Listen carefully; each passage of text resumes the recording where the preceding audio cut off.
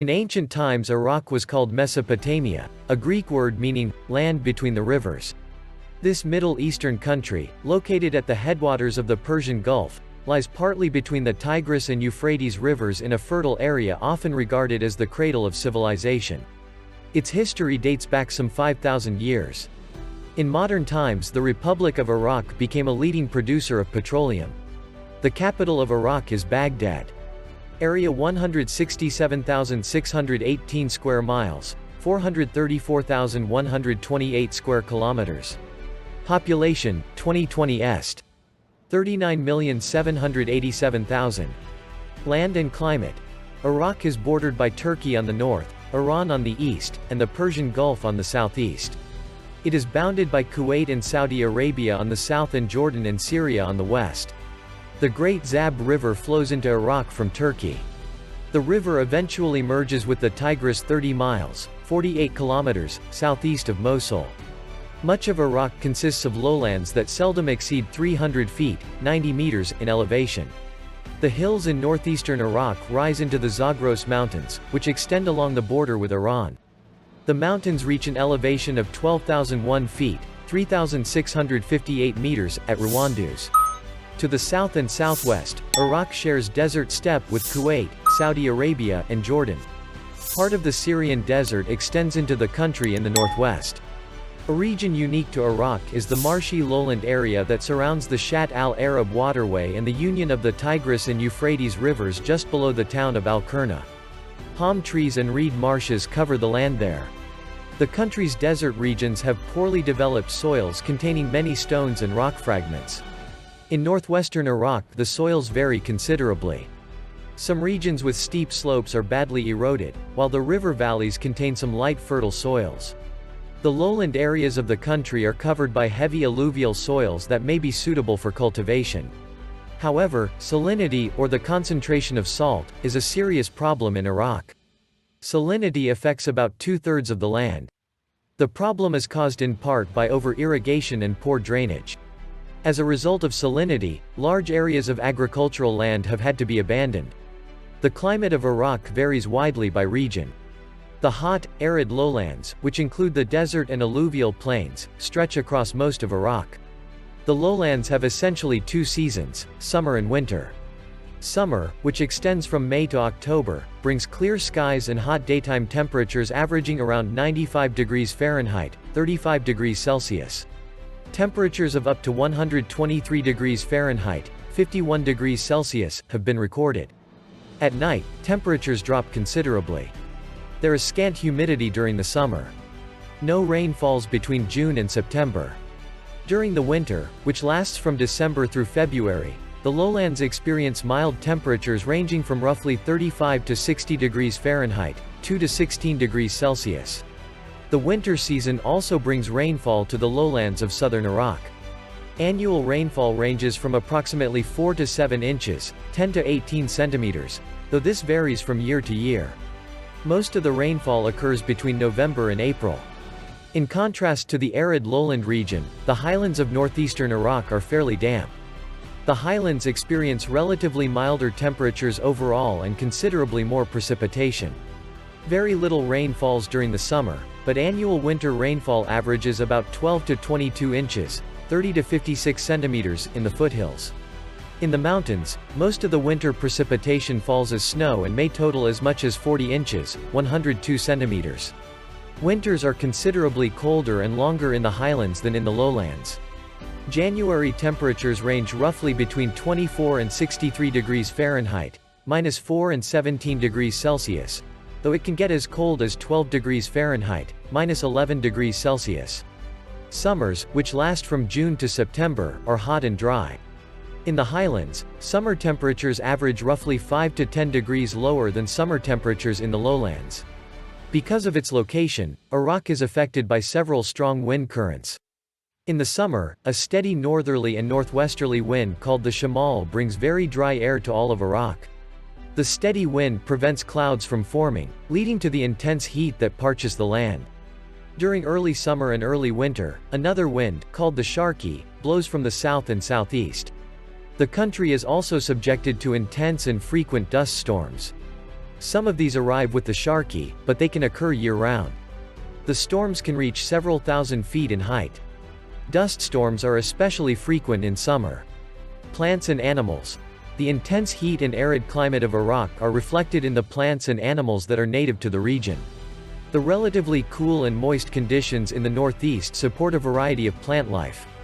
Mediterranean and alpine plant species thrive in the mountains. On the lower slopes one can find hawthorns, junipers, terebinths, and wild pears. The steppe region north of the Hamran Mountains harbors a wide range of grasses and shrubs. A different variety of plants are found in the lowlands. Date palms are widely distributed throughout southern Iraq.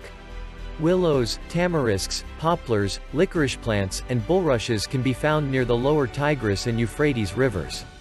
Licorice plants are so common that they have often been used as fuel.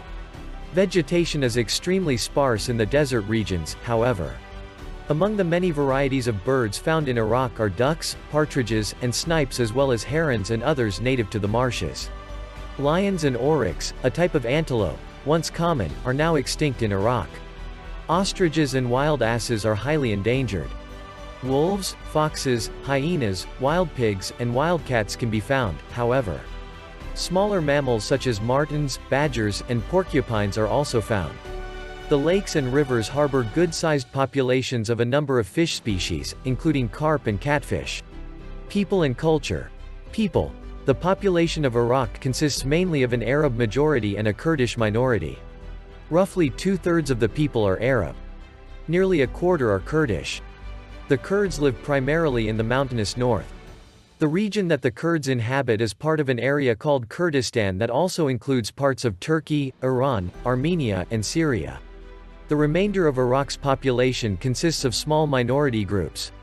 These include Turks, Turkmen, Assyrians, Armenians, and others. Most of the people in Iraq speak Arabic, which is the official language. Several dialects of the Arabic language are spoken in Iraq. However, dialects among different groups are usually mutually intelligible. Kurdish is the official language in the autonomous Kurdish region in the north. A number of other languages, including Turkish, Turkmen, and Syriac, are spoken in Iraq by smaller ethnic groups. Persian, Farsi, once commonly spoken, is now seldom heard. English is widely used in commerce. Islam is the official religion of Iraq. Roughly 3/5 of the population belong to the Shiite branch of Islam. More than 1/3 are Sunni Muslims. Shiites are almost exclusively Arab, while Sunnis are divided mainly between Arabs and Kurds. There is also a small Christian community in Iraq.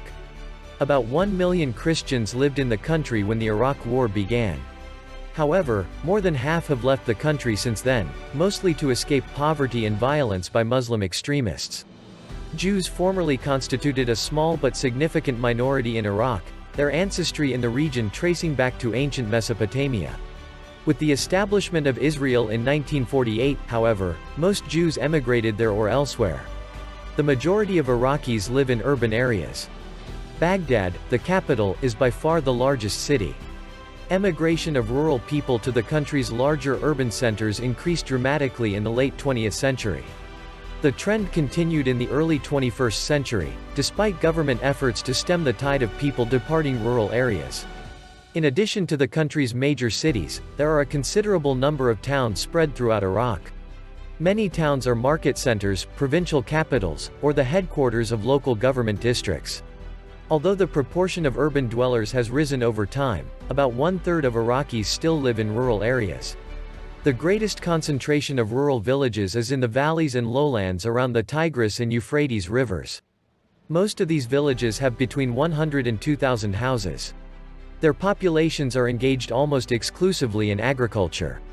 Villages in the foothills and mountains of the largely Kurdish northern region tend to be smaller and more isolated than those of lowland Iraq.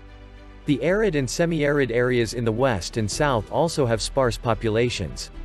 The arid regions were traditionally inhabited by nomadic Bedouin tribes, but few of these people remain in Iraq. Another lifestyle under threat is that of the Shiite marsh dwellers of southern Iraq. They traditionally have lived in reed dwellings built on brushwood foundations or on sandy areas known as sandspits. However, environmental damage to the marshes has threatened their way of living. Culture. Despite the wars and instability that have plagued Iraq, literary and artistic pursuits flourish in the country. This is most notable in Baghdad. In the city, Western traditions in arts such as dance, theater, and modern art are interspersed with traditional Middle Eastern forms of artistic expression.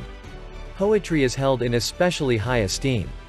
During the late 20th and early 21st centuries, a number of Iraqi poets became known throughout the Arab-speaking world. Among these were Abd al-Wahhab al-Bayadi, who made use of free verse rather than classical Arabic poetic forms, and Nazik al-Malaika, who became one of the Arab world's most prominent woman poets. Works of visual art are also abundant. Iraqi painters and sculptors are among the best in the Middle East. In addition, traditional arts and crafts, such as leatherworking, copperworking, and carpet making, are much in evidence throughout the country. Baghdad has many museums and many examples of architecture from the Abbasid period in the 8th and 9th centuries. The country's location at the heart of Mesopotamia has endowed it with a number of important archaeological sites. These sites in turn have yielded an abundance of artifacts, which are on display at the country's museums. The most notable of these are the Iraq Museum in Baghdad and the Mosul Museum. However, some museums suffered extensive losses and some archaeological sites were damaged during the Iraq War and its aftermath. As in other parts of the Middle East, much of daily life in Iraq centers on Islam.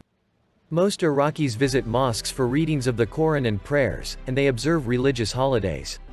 In rural areas the family, the extended family, and the tribe remain a primary focus of social life. In contrast, life in the cities and larger towns has become increasingly westernized, with less of an emphasis on traditional social relationships. The role of women has also been changing in Iraq. A higher proportion of women are participating in the labor force, in spite of encouragement from the government to stay at home and raise large families. Soccer, association football, has become a national passion in Iraq. The sport grew increasingly popular as a means of coping with the political and economic turmoil after 1980. A popular venue in Baghdad is Al-Shab, People's Stadium. Throngs of Iraqis wait outside the gates even after the stadium has filled. Millions more watch games via television throughout the country. In 2006 the national soccer team participated in the Asian Cup finals for the first time in more than 2 decades. In 2007 the team won the title. Since missing the 1972 and 1976 Olympic Games, Iraqi athletes have also consistently participated in the Summer Olympics. Education and social welfare. The education system in Iraq experienced a dramatic and rapid expansion after the 1958 revolution that overthrew the monarchy. The number of scientists and skilled workers in Iraq traditionally has been among the highest in the Middle East. Education at all levels is funded by the state.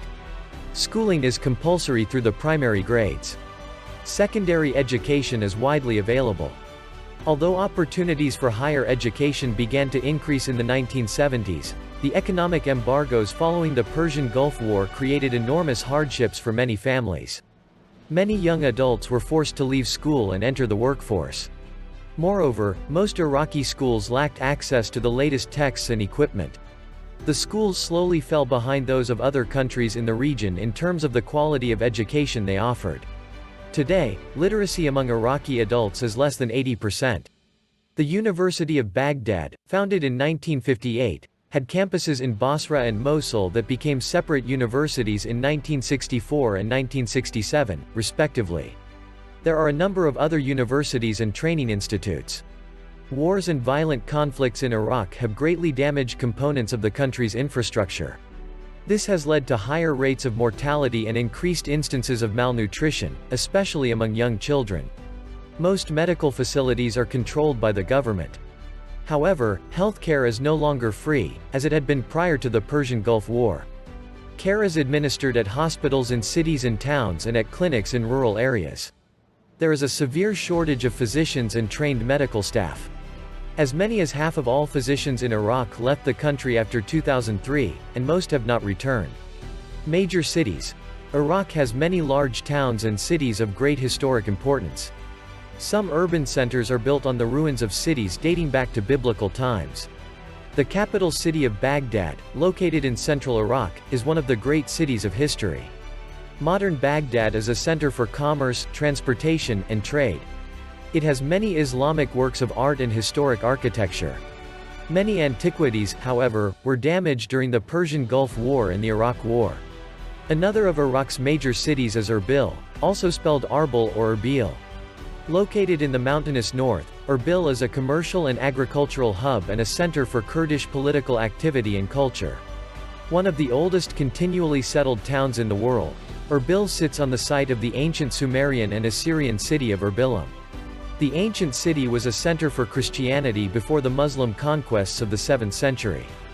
A large Christian population remains, though a substantial portion of the population are Sunni Muslims. Erbil has several institutions of higher learning, including Salahaddin University Erbil, founded in 1968, and an institute for agricultural studies. Northwest of Erbil is Mosul, one of Iraq's largest cities. Situated on the Tigris River, Mosul is located south of the ruins of Nineveh, the ancient capital of Assyria. Agricultural trade and the oil industry are the main sources of local employment. Mosul is also a manufacturing center and the seat of the University of Mosul. Mosul's urban population is predominantly Arab. Most of the people living in the surrounding region are Kurdish.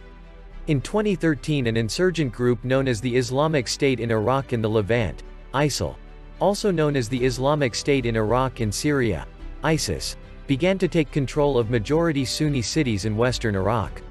In June 2014, Mosul became the largest city to fall to ISIL. By 2017, however, Iraqi government forces had retaken control of Mosul. Another key northern city is Kirkuk, which sits at the foot of the Zagros Mountains in the northeast. A major center of Iraq's oil industry, Kirkuk is connected by road and rail to Baghdad. Oil pipelines run from Kirkuk to Mediterranean ports via Syria, Lebanon, and Turkey. The city is also a hub for the trade and export of produce and other agricultural products raised in the region. Most of the population is Kurdish, though there is a small Turkmen minority. The historic north-central town of Tikrit housed a large fortress and a Christian monastery in the 10th century. It was the birthplace of Saladin, a famous Muslim military hero of the 12th century, and of Saddam Hussein.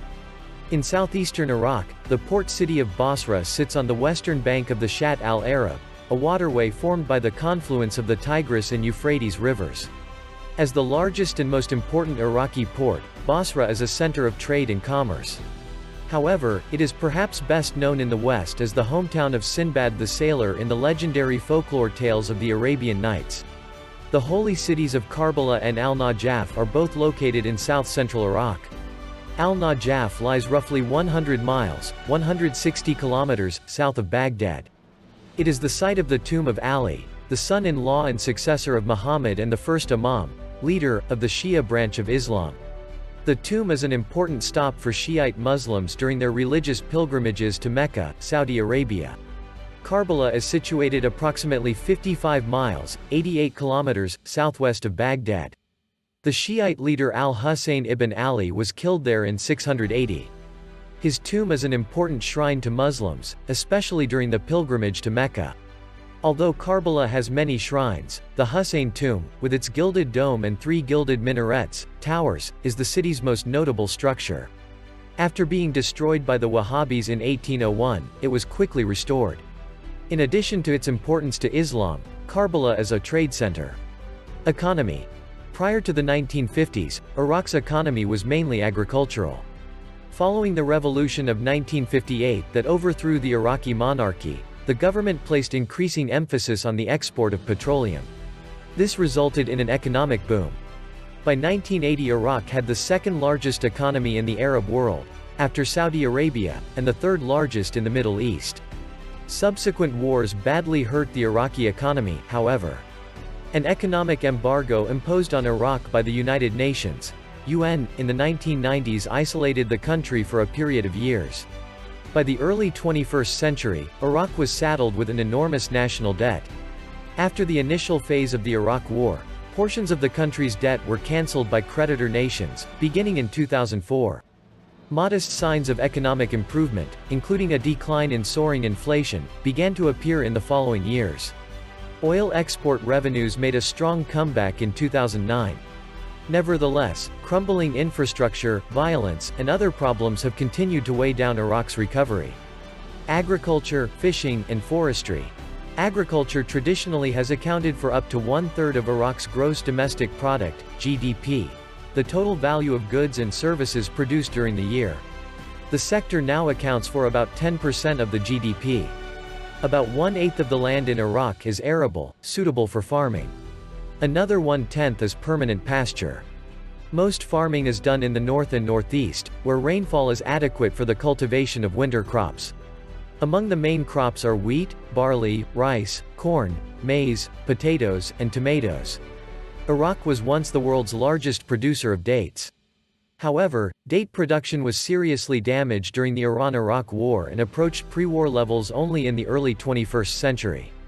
Livestock and their products are also important, cattle and sheep being the most important domestic animals. The country's fishing industry is not large, despite the abundance of rivers.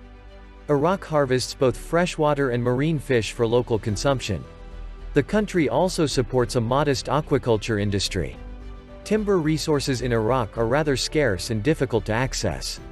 Such resources are situated almost entirely in the highlands and mountains of Iraqi Kurdistan in the northeast. The timber that is most readily available is used almost exclusively for firewood and the production of charcoal. Limited amounts of timber are used for local industry. Most wood for industrial production, for furniture, construction, and other purposes, must be imported. Industry. Iraq's industrial sector continues to be dominated by the production of petroleum. The country's oil reserves are among the largest in the world. The first commercial oil field in Iraq was developed in Kirkuk in 1927 by the Iraq Petroleum Company. This largely British-owned firm obtained an exploration agreement from the Iraqi government for the provinces of Mosul and Baghdad. Other companies obtained similar agreements. Iraq soon became one of the major petroleum-producing countries of the Middle East. By 1975, the industry was fully nationalized, owned and run by the state. Production decreased dramatically during the Iran-Iraq War of the 1980s but had largely recovered just prior to the onset of the Persian Gulf War. In May 1996, the UN and Iraq reached an agreement that would allow Iraq to sell $1 billion worth of oil every 90 days. Most of the proceeds were to be used to purchase food and medicine for the civilian population suffering the effects of economic sanctions. 1/3 of the money earned by the oil sales was to go into a fund to compensate victims of Iraq's August 1990 invasion and subsequent occupation of Kuwait. The UN later raised the ceiling of the permitted sales of Iraqi oil. By the early 21st century, oil production and exports had risen to roughly 3/4 of the levels achieved prior to the Persian Gulf War. Oil production rebounded slowly following the initial phase of the Iraq War. Exports of crude oil have been supplemented by the production of natural gas. Iraq has mineral resources other than petroleum and natural gas, though they have not been fully exploited. Experts believe the country has a good amount of mineral deposits such as coal, iron, lead, and copper.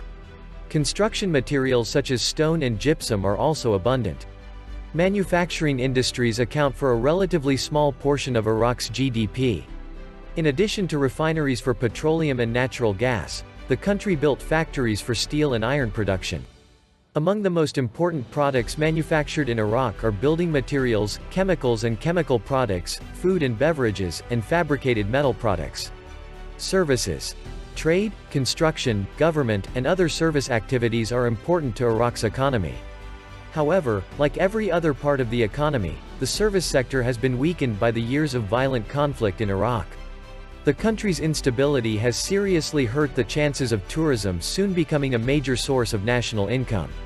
Among the strongest components of the service sector is the construction industry. The industry is supported in large part by government investment aimed at repairing widespread damage from the wars. Trade is also a vital activity. Iraq's exports consist mostly of petroleum and petroleum products, which are shipped to a number of countries, including China, India, the United States, and South Korea. Food products are imported in large quantities, as are consumer goods of all types. Transportation and communications. Iraq's development as a modern industrial society has been aided by a network of highways and railroads between the major cities and the outlying provinces. Pipelines for oil exports run to the Mediterranean Sea and Turkey and to the port of Basra. In 1914, Iraq had only two main roads, one from Baghdad across the desert to Al-Fallujah on the Euphrates and the other, used mainly for produce, from Mosul to Mardin, Turkey. Roads and railways were built to meet the transportation needs of the Allied forces during the two world wars. These became the nucleus of the country's present system. Today, Iraq's transportation network includes roughly 37,000 miles, 60,000 kilometers, of roads. Iraq has international airports at Baghdad, the country's main point of entry, and Basra, and has major port facilities at Basra, Qasr, and Al-Faw on the Persian Gulf. Iraq's telecommunications network was once one of the best in the region. However, it was heavily damaged during the Persian Gulf War and was further degraded after the beginning of the Iraq War in 2003. The network has been repaired only partially. Access to fixed telephone lines is limited, though cellular telephone service is available in urban areas. There is a national television and radio service as well as a growing number of private stations. Internet access and television service via satellite are also growing. There are a number of newspapers published in Arabic or in English, in addition to a variety of magazines and journals. Government. From 1968 to 2003, the government of Iraq was headed by a president who also served as chairman of the Revolutionary Command Council, RCC, as prime minister, and as commander-in-chief of the armed forces. The people elected a legislature, which was called the National Assembly. All legislative and executive powers were exercised by the RCC. Political parties other than the Ba'ath Party were banned in the country from the overthrow of the monarchy in 1958 until 1991, when Saddam Hussein authorized other parties. Following Saddam's removal from power in 2003, interim governments ruled the country. In October 2005, a new constitution made Iraq a parliamentary democracy. Soon thereafter, voters elected a new government. Under the 2005 constitution, Iraq is governed by separate executive, legislative, and judicial branches. The chief of state is the president, a position that is largely ceremonial. The president's main tasks include presiding over state ceremonies and endorsing treaties and laws. The president is limited to 2 four-year terms and is elected by the national legislature, known as the Council of Representatives. The council enacts Iraq's federal laws. The leading party in elections for the Council of Representatives nominates the Prime Minister, who must be approved by a majority of representatives to assume power. The Prime Minister serves as the head of government. The Prime Minister and the Cabinet together are responsible for setting policy and for the day-to-day running of the government. Judicial affairs in Iraq are administered by the Supreme Judicial Council. The Supreme Judicial Council nominates the justices of the Supreme Court and other high judicial officials for approval by the Council of Representatives. Iraq's constitution also calls for the formation of a second legislative body, the Council of Union. This body has not yet been established, however. The Council of Union was expected to take the form of an upper house, with representatives from all of the country's 18 administrative units, or governorates. History. The history of Iraq begins with that of ancient Mesopotamia. The region became established with the emigration of the Sumerians from Iran and northern Anatolia about 3000 BC.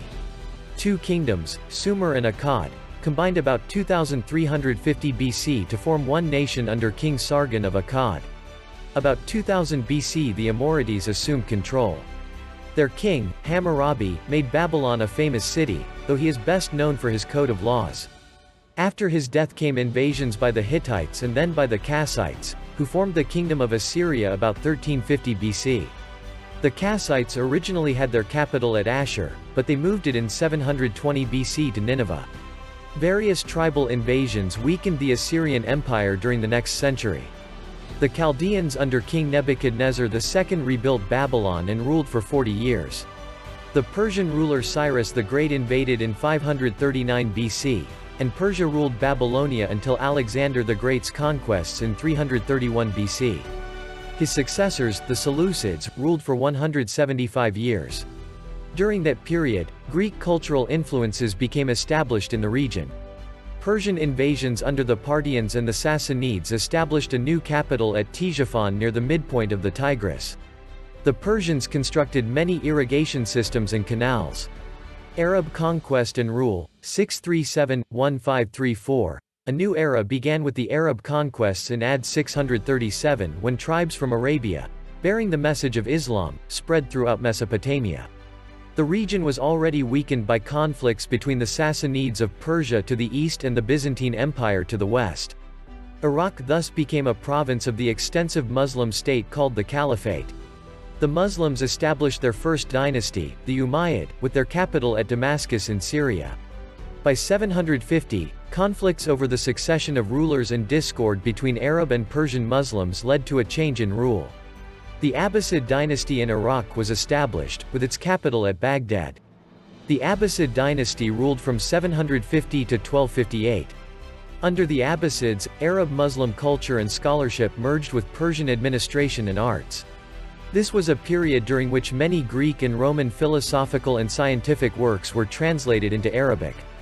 The stories in the Arabian Nights give an idea of life in the court of one of the most famous Abbasid rulers, Caliph Harun al-Rashid. The tales include those about Sinbad the Sailor, Ali Baba and the 40 Thieves, and Aladdin and his magic lamp.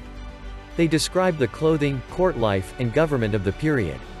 They also show that the role of the Grand Vizier, or royal minister, in directing state affairs came from Persian administrative practices. The splendor of the Abbasid period began to dim as it came under the influence of the Seljuk Turkish Empire, centered at Isfahan, now in Iran. Turks in the court at Baghdad assumed powerful administrative positions. The role of the Grand Vizier also grew. By the beginning of the 12th century, the Abbasid Caliph was often only a figurehead. Although the Turks seized authority from the Caliph, they held the empire together until the Mongols conquered Baghdad in 1258. The Abbasid Caliphate then ended, though a member of the Abbasid clan continued to reign in Egypt. Iraq became a land of small kingdoms, a situation that prevailed for almost 300 years. Ottoman rule in Iraq, 1534 to 1918.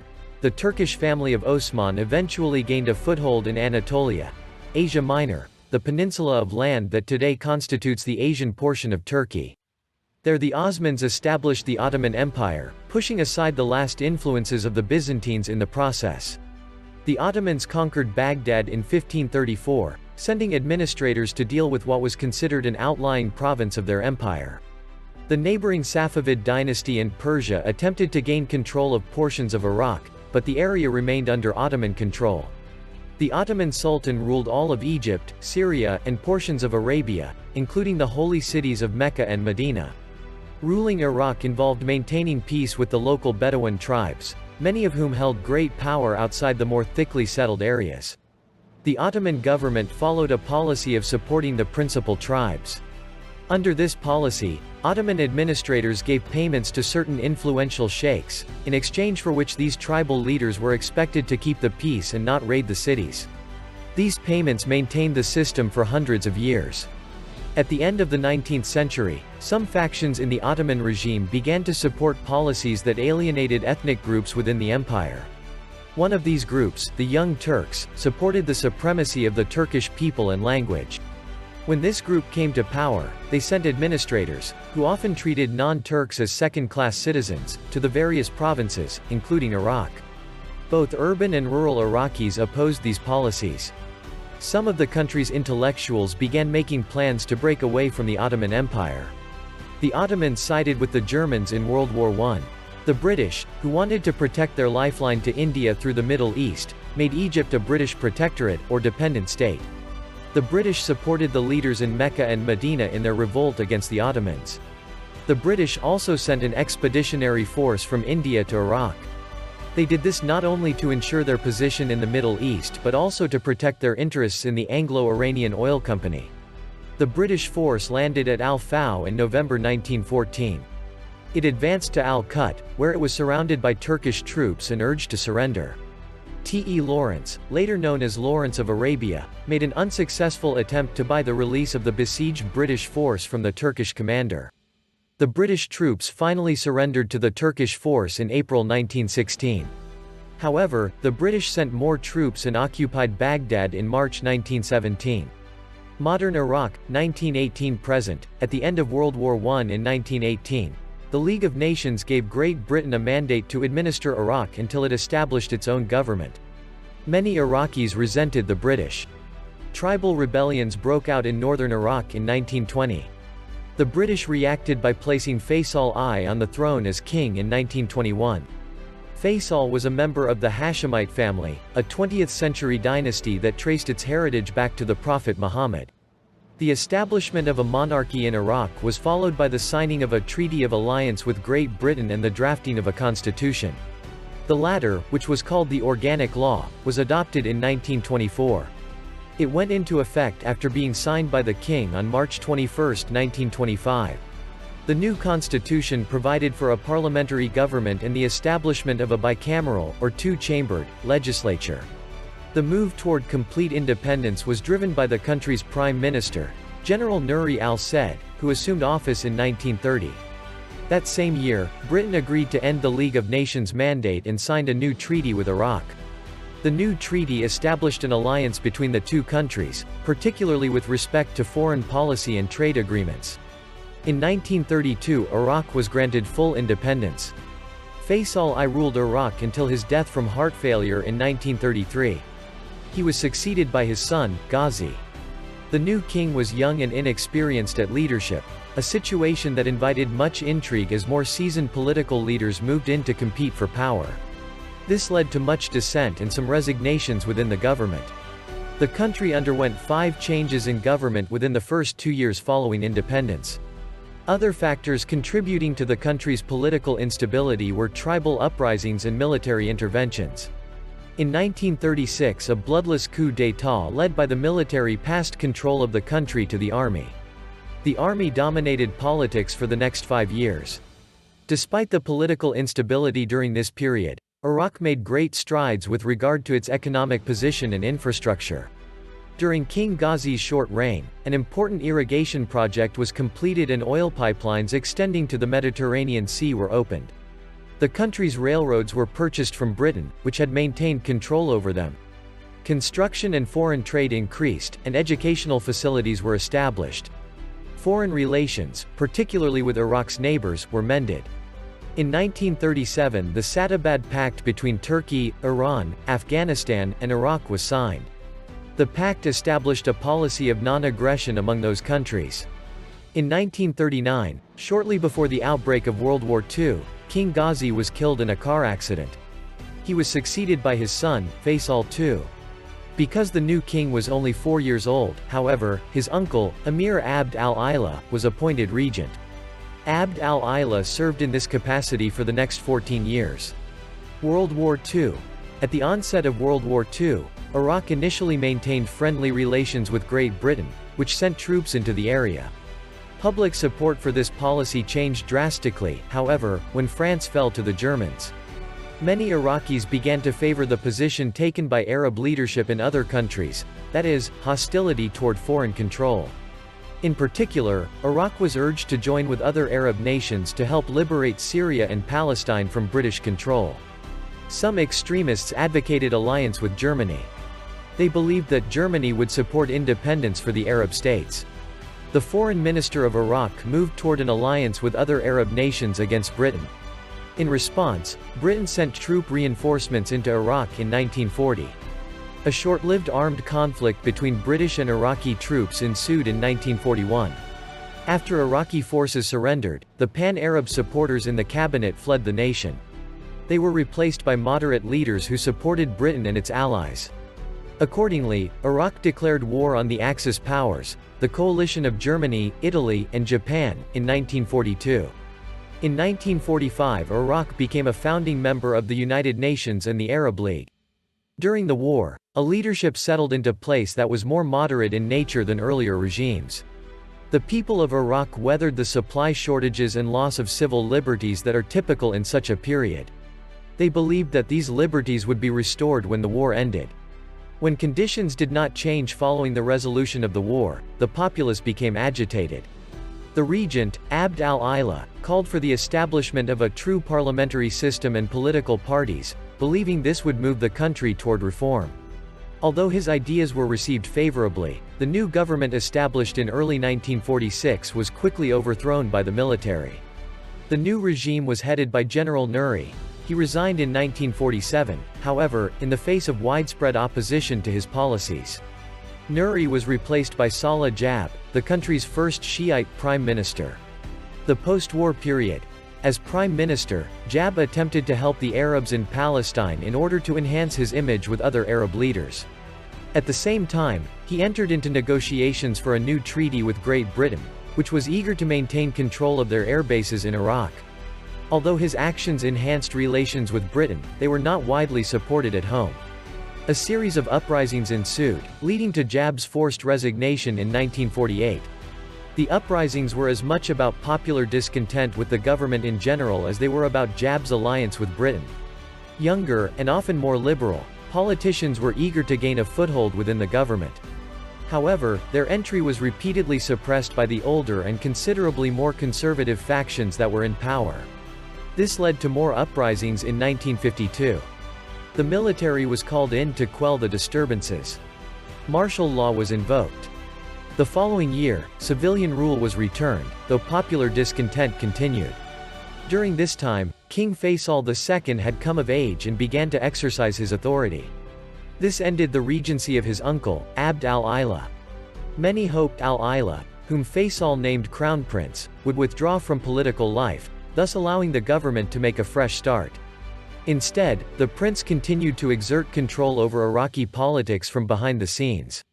The subsequent power struggle fostered increasing political instability despite economic advances for the country. Iraq was quickly becoming a wealthy state thanks to its oil industry. The Iraqi Revolution and its aftermath. In 1958, the monarchy was overthrown by a coalition headed by the Iraqi military. King Faisal II and Crown Prince Abd al-Ilah were both assassinated. Iraq was subsequently declared a republic by its new leader, Abd al-Karim Qasim, a general in the Iraqi army. Other members of the group that had led the coup also sought power, however. A new organization, the Arab Socialist Resurrection Party, also known as the Ba'ath Party, persuaded the army that Qasim should be overthrown. In 1963, the leader of the Ba'ath Party, Ahmad Hassan al-Bakr, overthrew Qasim. He established the rule of the National Council for Revolutionary Command with a non-Ba'athist president, Abd al-Salam Arif. Qasim was executed. In 1965, a conflict broke out between opposing groups of Ba'athists in the council. One group wanted a union with Egypt. The other favored an alliance with Syria. An attempted plot against Arif failed, but he later died in a helicopter accident. The National Defense Council then elected his brother, Abd al-Rahman Arif, as president. Struggles between Ba'ath government officials and the pro-Egyptian Unionists continued until 1968, when al-Bakr took over the presidency in a coup. Under al-Bakr, conflicts intensified between the government and the Kurds. During the late 1920s, Iraq and Iran had cooperated in controlling the Kurds, who lived on both sides of the border between the two countries. After the 1958 coup in Iraq, each country began to support Kurdish rebels in the other's territory. In 1974, the Iraqi army decided to move into the northern province against the Kurdish rebels, who wanted to overthrow the new Iraqi regime. In March 1975, Iraq reached an agreement with Iran to settle the conflict. Many Kurds fled to Iran. Al-Bakr's regime strengthened Iraq's ties with the Soviet Union. The Soviet Union had provided assistance in the war against the Kurds. Relations with Iran remained strained, however. Mohammad Reza Shah Pahlavi, the Shah, or monarch, of Iran, was overthrown in the 1979 revolution in that country. Iraq at first supported the new Iranian regime led by Ayatollah Ruhollah Khomeini. However, the two countries went to war in 1980 after Iraq voided a treaty giving Iran passage rights in the Shatt al-Arab waterway. Much discord also resulted from Iran's desire to extend its Islamic revolution to Iraq. You can subscribe to support our channel and turn on the notification bell to be notified of new videos.